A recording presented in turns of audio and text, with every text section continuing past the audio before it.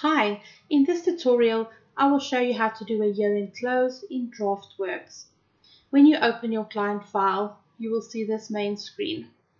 Click on the Client Setup drop-down menu and you will see the two options Year-end Close and Balance Sheet Roll Forward.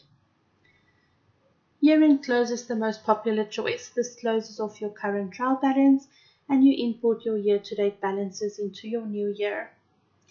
Balance Sheet Roll Forward. This closes off your current income statement items only, but roll forward the balance sheet closing balances into next year and shows them as opening balances. Then you can import the movements in the current year only. I'm showing the year-end close now, as it is most used.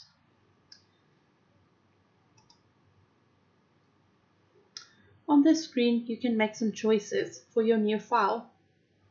Please note that we create a new file for both year-end close and balance sheet roll forward, and that you will still be able to access your prior year file at any time.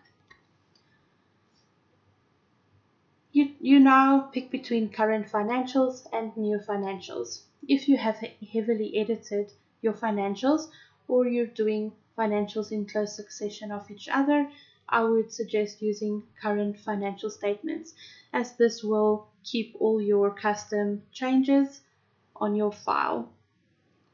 You will note there's a box called Update Default Reports.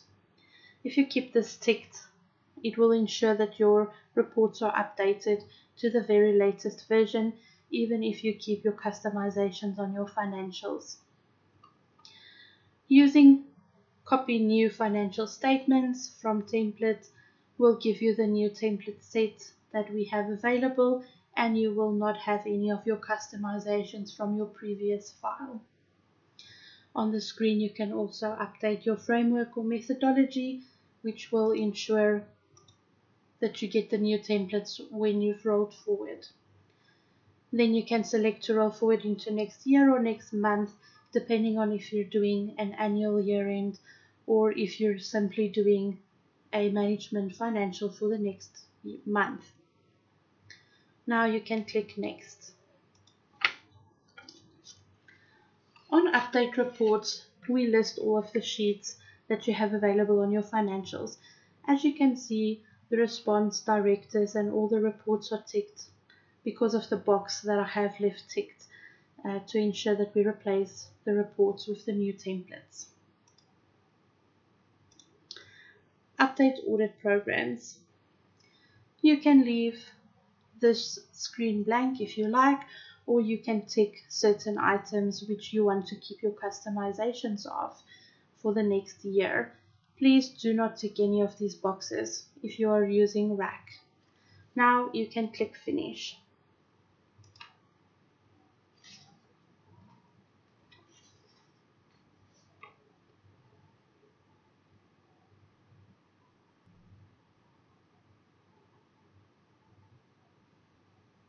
Click on Financial Data and Working Trial Balance. You will see that my file now displays 2019 with a 2018 as a prior year.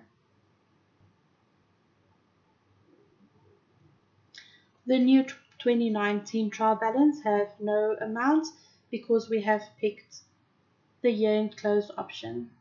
If you picked the balance sheet roll forward option, the balance sheet amounts shown below would have amounts in this opening balance column here.